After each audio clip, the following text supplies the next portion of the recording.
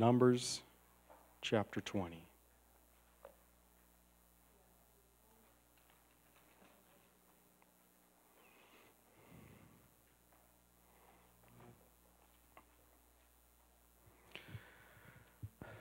I'd like to say a prayer before we read.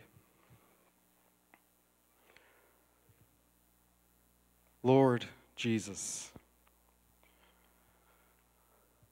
we have our Bibles open this morning. We have our hearts open to hear what you have to say to us. And so I pray that you would work in our hearts through your word, and that you would speak to us. Whatever it is that you have to say to us, Lord, we want to hear. We want to be obedient to you. And we are interested in what you have to say to us in the Bible, in the book of Numbers. In Jesus' name, amen. Amen. Numbers chapter 20, verse 1.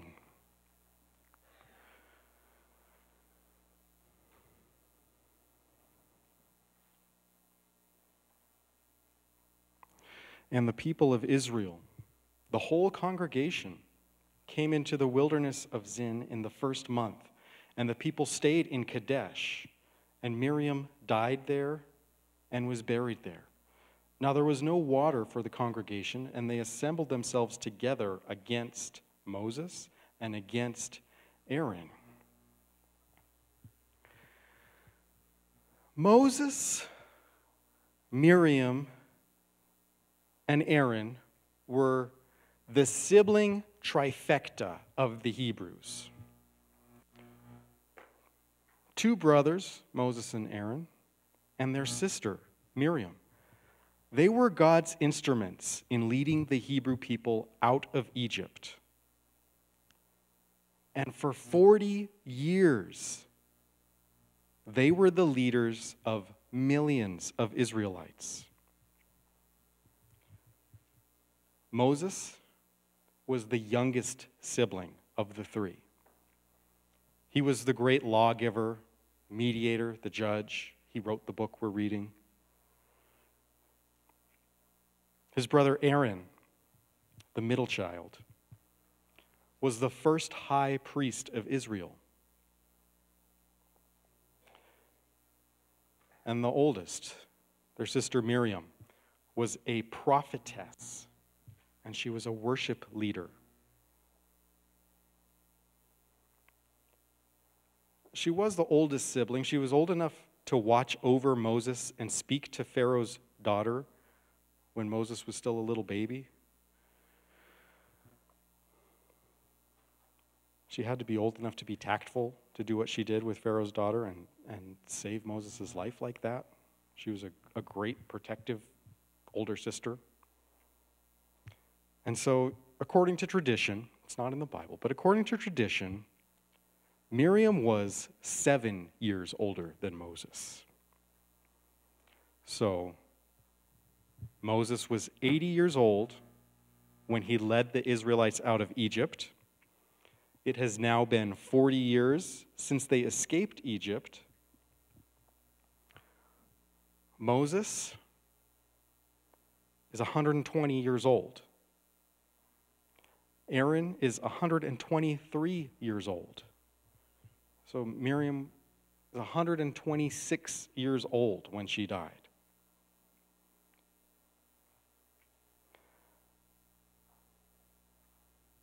The Israelites were on the verge of entering the promised land 4 decades ago. And then they got scared. And they turned around. After everything that God had done for them, bringing them out of Egypt, covenanting with them at Sinai.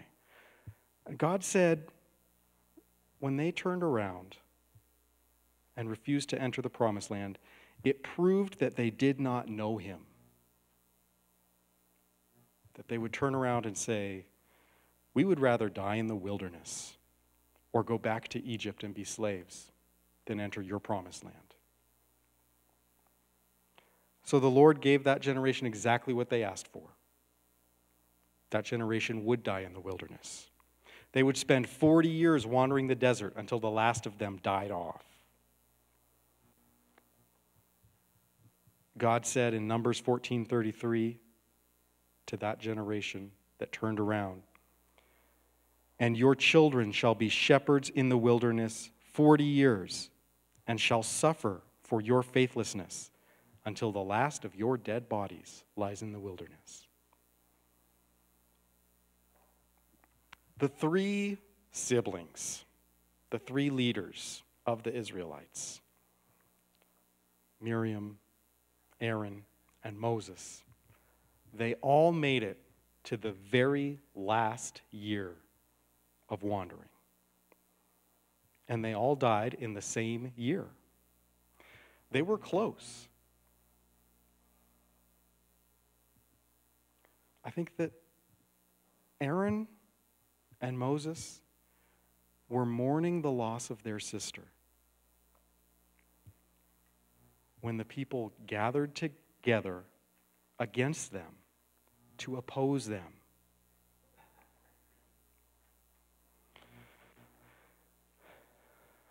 I bring that up because Moses and Aaron are going to make a giant mistake.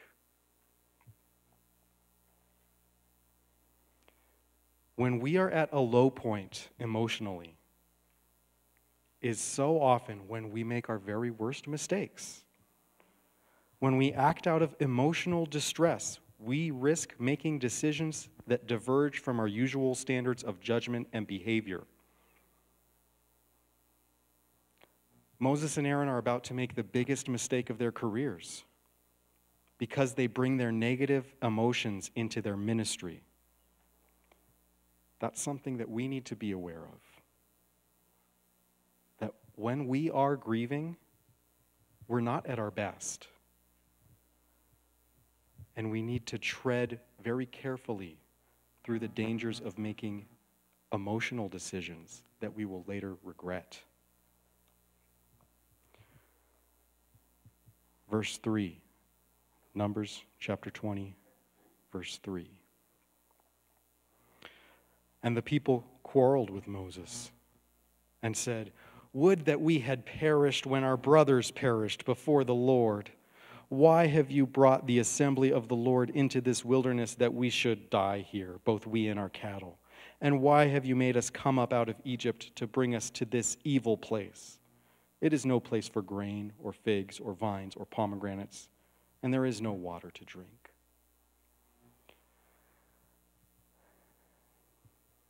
If you've been coming to this church for the last month, more than a month,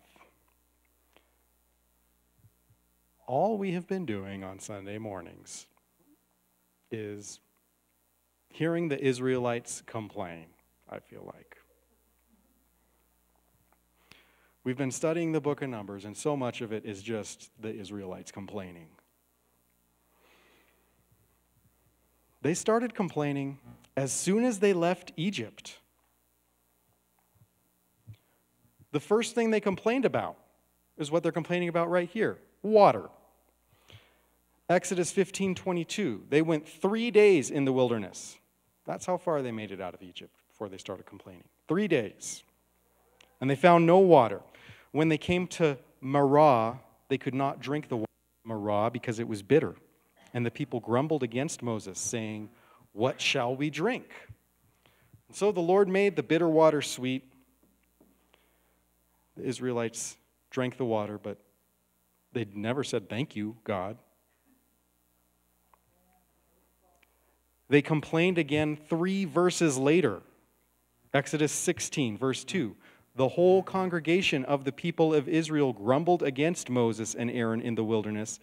And the people of Israel said to them, "Would that we had died by the hand of the Lord in the land of Egypt when we sat by the meat pots and ate bread to the full. For you have brought us out into this wilderness to kill this whole assembly with hunger." The Lord heard them,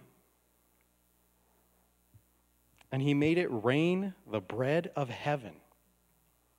And the Israelites got it, and they called it manna. It means, what is this stuff?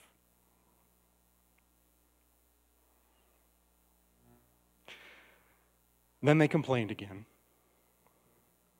about being thirsty again. So they complained about water, then they complained about food, then they complained about water. Exodus 17. And then the people grumbled against Moses and said, "Why did you bring us up out of the land of Egypt to kill us and our children and our livestock with thirst?" And so Moses cried to the Lord, "What shall I do with these people? They are almost ready to stone me." And the Lord said to Moses, "Pass on before the people, taking with you some of the elders of Israel, and take in your hand the staff with which you struck the Nile, and go. Behold, I will stand before you there on the rock at Horeb, and you shall strike the rock, and water shall come out of it, and the people will drink." And Moses did so in the sight of the elders of Israel.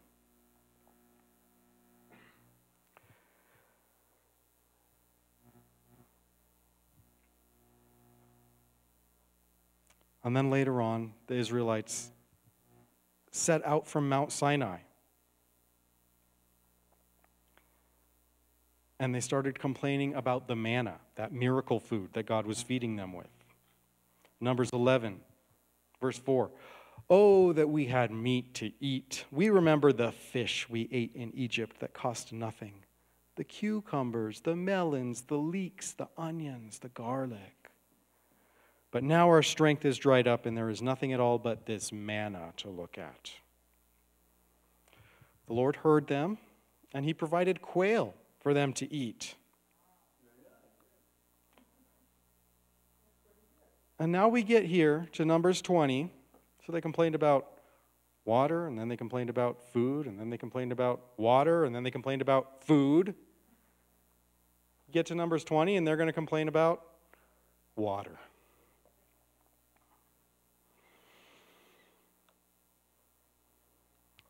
Now, we've only been reading about the Israelites and their complaining for a month, and I'm sick of it. These guys, they bug me. But think about Moses.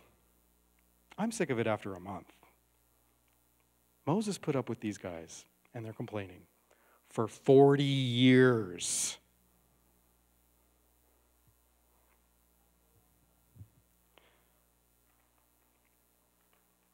For 40 years, he put up with these people who just would not trust the Lord to provide for them. Even after God miraculously and continuously supplied their every need. God hates complaining. It is a sin. But we often sound just like the Israelites. We don't trust God after he's been there for us and provided for us. If the Lord has been good to you, he doesn't want you to complain about it. Verse 6. Numbers 20, verse 6. Then Moses and Aaron went from the presence of the assembly to the entrance of the tent of meeting and fell on their faces. And the glory of the Lord appeared to them. And the Lord spoke to Moses, saying, "Take the staff and assemble the congregation, you and Aaron your brother, and tell the rock before their eyes to yield its water. So you shall bring water out of the rock for them, and give drink to the congregation and their cattle." Moses and Aaron, they've been doing this for 40 years. They know what to do in these situations. When the Israelites come to them and they're complaining, they turn to the Lord for help. They come to God's house. They fall on their faces before him, and they ask for his help. God answers prayer. In Matthew 7, Jesus said, "Ask and it will be given to you, seek and you will find, knock and it will be open to you, for everyone who asks receives, and the one who seeks finds, and to the one who knocks it will be opened." Which one of you, if his son asks him for bread, will give him a stone? Or if he asks for a fish, will give him a serpent? If you then, who are evil, know how to give good gifts to your children, how much more will your Father who is in heaven give good things to those who ask him? The Lord appeared to Moses and Aaron to answer their prayer. God wants you to take your needs to him in this way. He is a good Father. He wants to help you. He's just waiting for you to ask him for help. And when you do come to the Lord for help, it is important that you listen to him and obey his word. Do it God's way and not your way. His way is better than your way.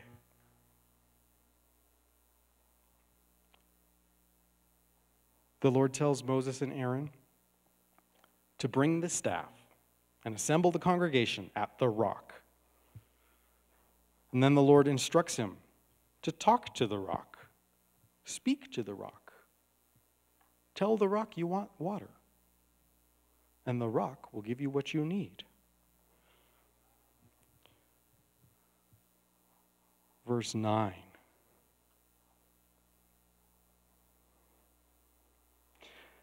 And Moses took the staff from before the Lord as he commanded him. And then Moses and Aaron gathered the assembly together before the rock, and he said to them, "Hear now, you rebels, shall we bring water for you out of this rock?" And Moses lifted up his hand and struck the rock with his staff twice, and water came out abundantly, and the congregation drank and their livestock. It worked. God told Moses, grab your stick. So Moses grabbed his stick, and he brought his brother Aaron up. They went up to the rock. They gathered everybody around. And then Moses goes like this. I want to break this rock. Right? And what does the rock do? There goes the water. Enough water poured out of that rock to fill an Olympic swimming pool in an hour.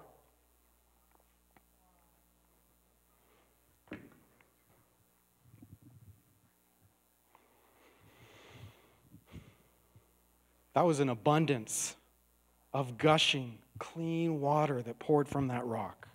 Praise the Lord. He did it. He provided for their needs. He answered their prayer. The Lord is a provider. But Moses didn't actually do what God said. God didn't say beat the rock. That's what Moses did. He beat that rock. God said speak to the rock. Moses is over there lashing out at the rock. He's taking his anger out on the rock.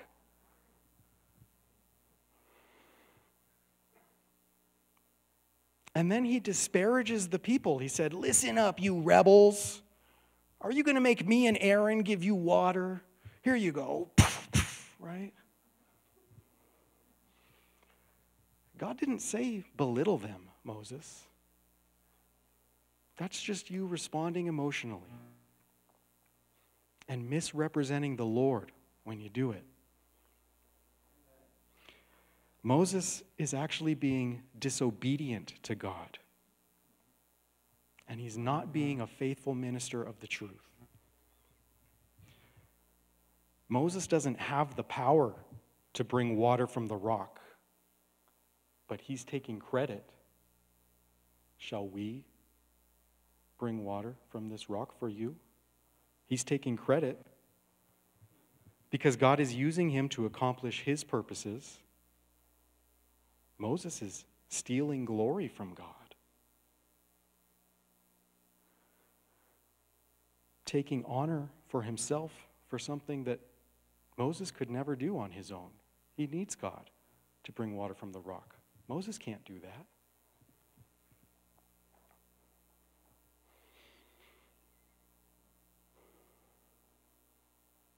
If God is using you, it's because of his grace. It's because he is accomplishing something through you. Don't get puffed up with pride, thinking that God is working through you because you're so great. He is the one who is great. We are the unworthy vessels of his glorious grace. Look at Moses. God still used him, even though he was rebelling against the Lord. He was not following the word of God. He was not obedient himself. And yet God still used him. God always uses imperfect people to accomplish his will. There's not another type of person that he can use. It has to be an imperfect person because that's all there is. It's people like you and me.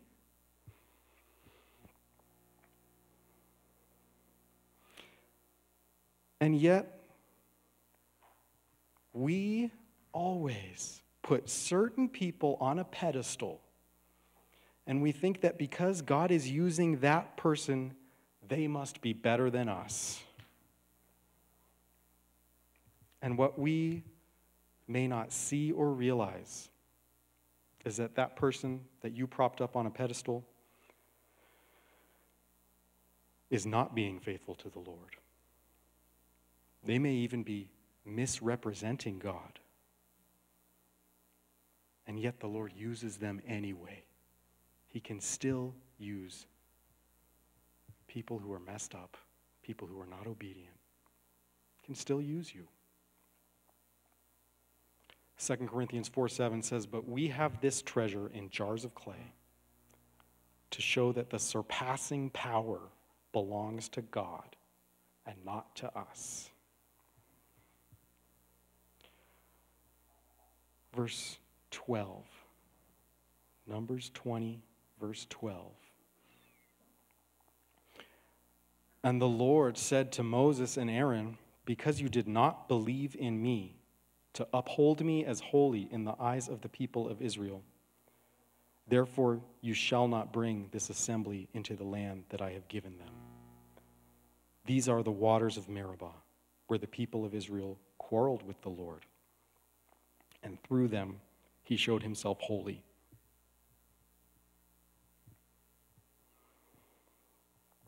Moses and Aaron misrepresented the Lord to the people. God takes that seriously. If you are going to represent God, it is important that you represent him well.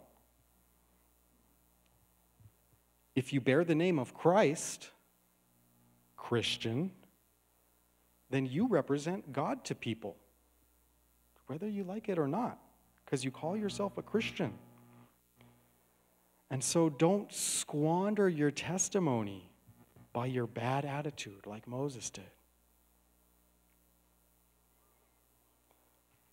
In 2 Corinthians 4:2, the Apostle Paul said, "We renounce disgraceful, underhanded ways.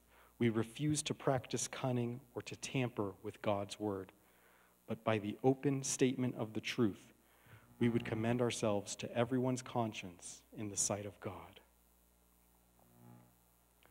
And in 1 Corinthians 9:27, Paul said, "I discipline my body and keep it under control, lest after preaching to others, I myself should be disqualified.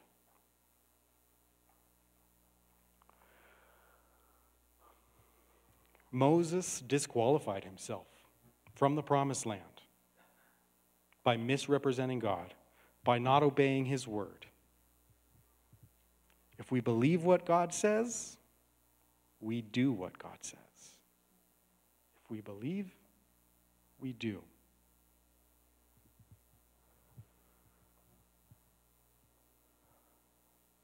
Verse 14.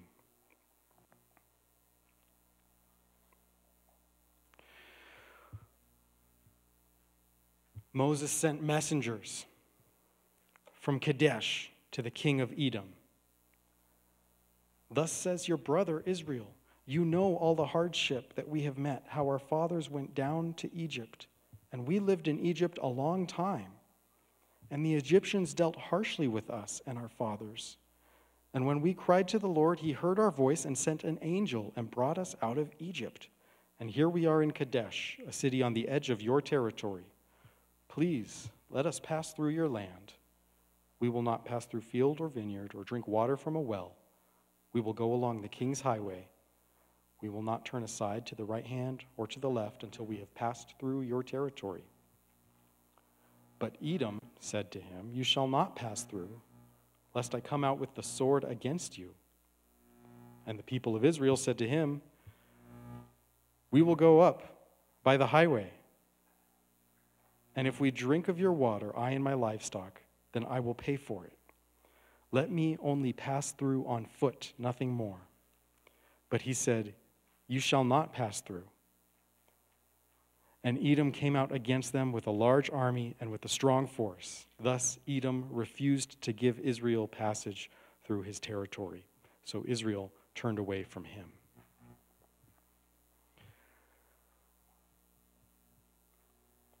That 40 years of wandering that God told Israel they were going to do, that's over now. It's been 40 years. Israel has the blessing from God to enter the promised land. They will now have his help in conquering it. They're going to take the land of Canaan that God promised them. Now, Israel is going to approach from the east. They're going to cross the Jordan River up there like way north of where they are, and they're going to conquer Israel starting from the east, from the plains of Moab. And the territory of Edom is between where Israel is and where they want to be. Now, Edom and Israel are brothers. They were the children of Isaac, the grandchildren of Abraham. Isaac's older son Esau is called Edom in Genesis 25:29. Isaac's younger son, Jacob, is renamed Israel in Genesis 35:9. These people are all relatives, the Edomites and the Israelites. The Bible even commands the Israelites not to hate the Edomites. Deuteronomy 23:7. You shall not abhor an Edomite, for he is your brother. But brothers often quarrel. I have 3 of them. I figured it out. These brothers did not get along, Israel and Edom. They often fought each other. Moses tries to be diplomatic. First, he asks politely if Edom will be sympathetic to their cause. He recounts to the king their testimony, the story of how God saved them from bondage in Egypt. Oftentimes, it is our own family that most needs to hear the gospel from us. They need to hear you testify that God has saved you and what he saved you from. But that does not mean that your family is going to listen to you.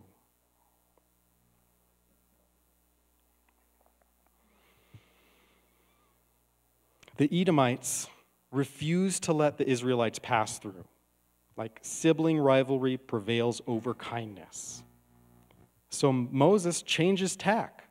And in the second diplomatic exchange, Moses offers to pay the king of Edom for the use of the king's road. Edom still will not let them pass through.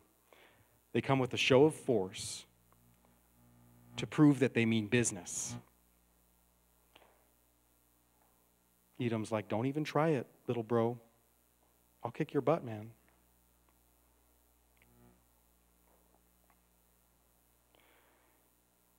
It is best to avoid fighting. I bet Israel could have taken Edom. But they're brothers. Violence can be avoided here. There is a way around it. It's a long way. But Israel chooses to go around instead of fighting with their brother. 2 Timothy 2:23, have nothing to do with foolish, ignorant controversies. You know that they breed quarrels. And the Lord's servant must not be quarrelsome, but kind to everyone. So, the Israelites avoid conflict by taking the long way around.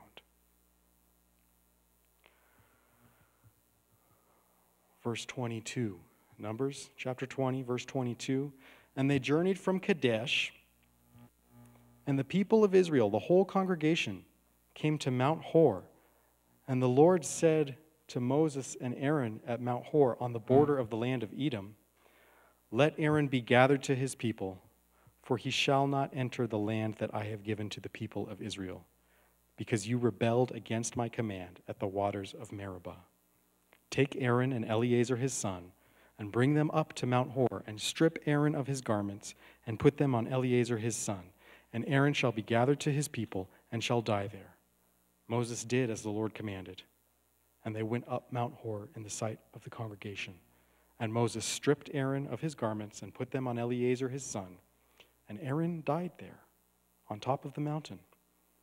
Then Moses and Eleazar came down from the mountain, and when all the congregation saw that Aaron had perished, all the house of Israel wept for Aaron 30 days. We lost Miriam at the beginning of the chapter. Now we lose Aaron. Aaron passed his legacy on before he died. The high priesthood would continue on without him.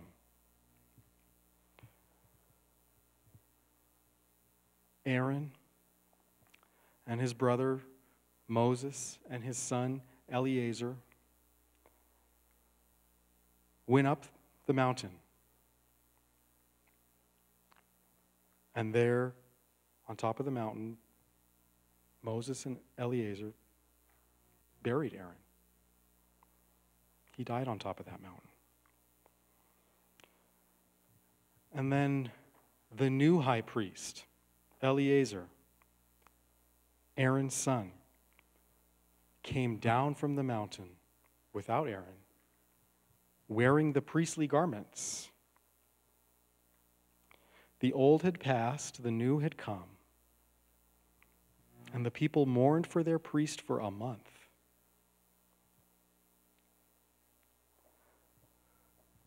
The three siblings, Miriam, Aaron, and Moses, would all die in the same year. 40 years since they left Egypt together. Numbers 33:39 tells us that Aaron was 123 years old when he died. And he died outside of the promise of God. He wouldn't make it to the promised land. But he did not die outside of the grace of God. Aaron was still a believer. It would have been so much better if Aaron had followed the Lord wholeheartedly up until the day he died, and he would have died in the promised land. He could have lived to see the land of promise, but because he did not obey the word of God, he died outside of God's blessing. He died outside of the promises of God. And God wanted him to get to the promised land and see the good land. But Aaron wasn't obedient to the Lord. And yet,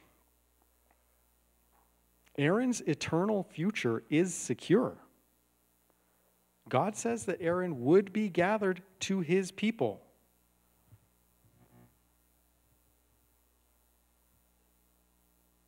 He'll be with his sister. He'll be with his believing ancestors, Abraham, Isaac, and Jacob. Aaron is going to a better place, a place of comfort and rest, even though Aaron made many mistakes in his life. He was far from perfect. He had obvious character flaws. And yet he has the promise of heaven from God. You can have that same promise. You can have it today.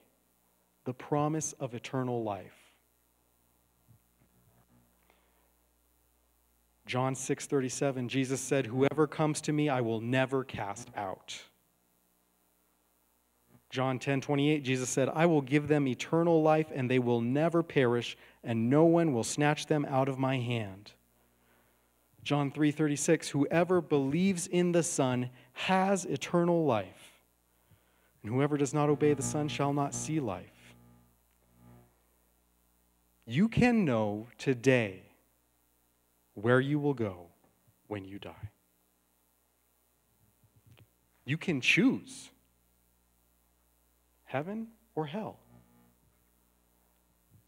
And it's not about how good you are. It's not about whether or not you behaved. Aaron was a sinner just like you. He made huge mistakes. But he trusted God to deliver him from death, and God did. The Bible says, "Believe in the Lord Jesus Christ, and you will be saved." Chapter 21. Numbers chapter 21, verse 1.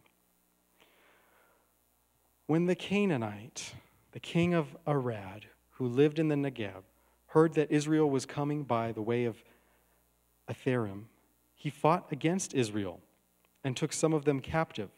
And Israel vowed a vow to the Lord and said, "If you will indeed give this people into my hand, then I will devote their cities to destruction." And the Lord heeded the voice of Israel and gave over the Canaanites, and they devoted them and their cities to destruction. So the name of the place was called Hormah. The land of the Canaanites was the promised land for the Hebrews. The Canaanites were the people that God was judging when he gave the Israelites the land. And when the Canaanite king found out that Israel was camped within striking distance of him, he raided the camp of the Israelites, and he took some of them hostages. A generation earlier, like 38 years ago, the fathers of these Israelites faced the Canaanites in battle and lost because the Lord was not with them.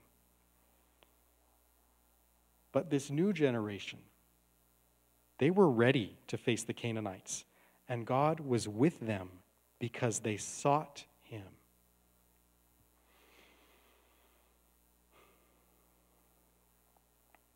The 40-year judgment was over. Israel was ready to walk in faith and be victorious.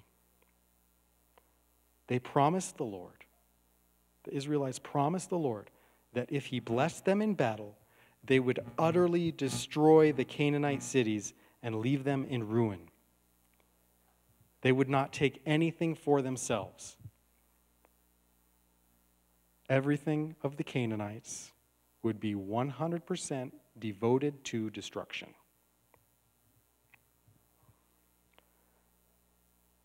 This was the first victory for that new generation. After 40 years, they finally had a victory.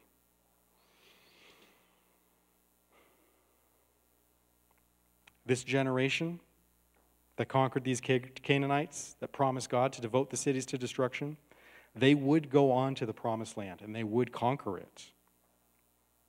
They're off to a very strong start. And now there's really only one guy left from that older generation. He's 120 years old, still leading the Israelites. The great lawgiver, Moses. And he has just been forbidden from entering the promised land by the Lord. Why? Because he struck the rock twice. That doesn't seem so bad. It worked. What does it matter whether Moses struck the rock or spoke to the rock like he was supposed to? What does it matter? Isn't the important thing that it worked and that the people got their water? Not to God. Because God wasn't just concerned with the ancient Israelites and their day-to-day problems. He had this story written down for you. He was thinking about you.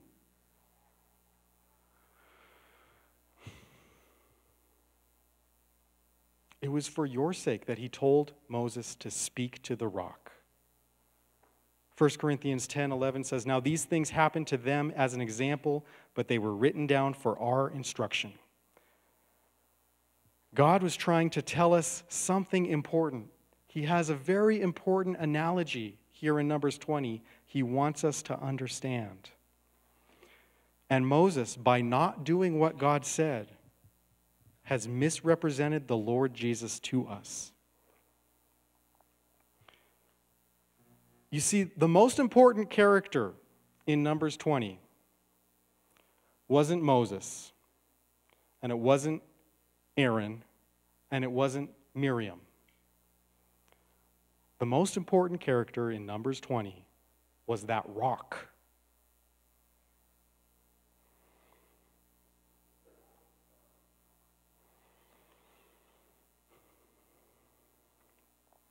The rock saved the people from death.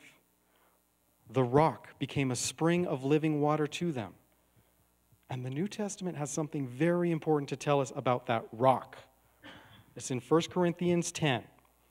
I'll read you 1 Corinthians 10, verses 1 through 4. It says, "For I do not want you to be unaware, brothers, that our fathers were all under the cloud, all passed through the sea, all were baptized into Moses in the cloud and in the sea, and all ate the same spiritual food, and all drank the same spiritual drink. For they drank from the spiritual rock that followed them."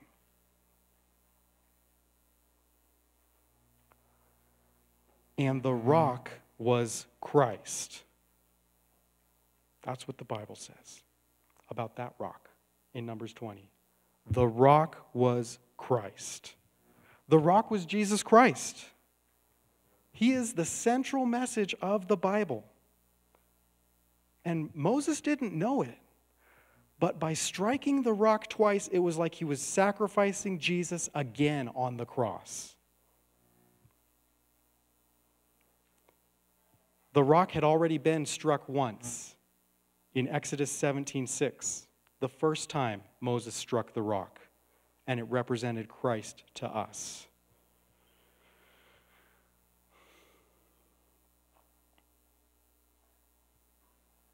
And that rock saved the people. Hebrews 10:10 says, "We have been sanctified through the offering of the body of Jesus Christ once for all."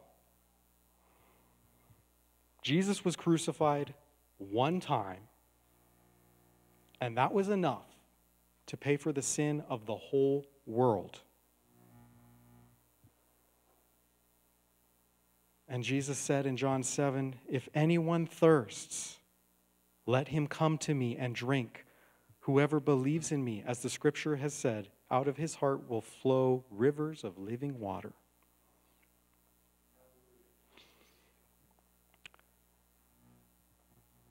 Jesus died once. He was struck once. The rock doesn't need to be struck again to get the living water. You just have to speak to him.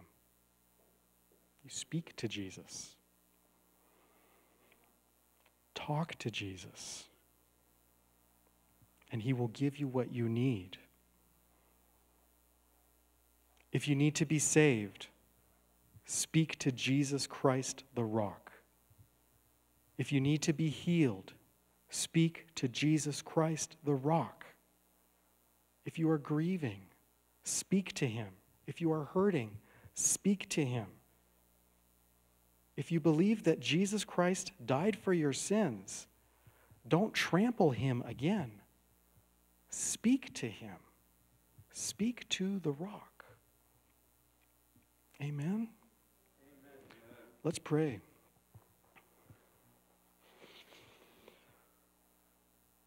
Lord Jesus, I thank you for being the rock of living waters, Lord, and what a beautiful picture it is of who you are for us, who you are to us, and that you were struck once, and because of that, we're saved. And now all we have to do is talk to you, speak to you. And so we come to you right now, Lord Jesus, and we confess that we are sinners in need of your grace. And we thank you for being struck on the cross for us and for paying for our sins.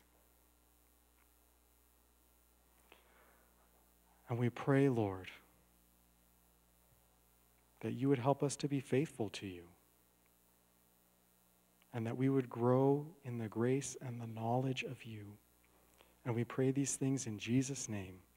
Amen.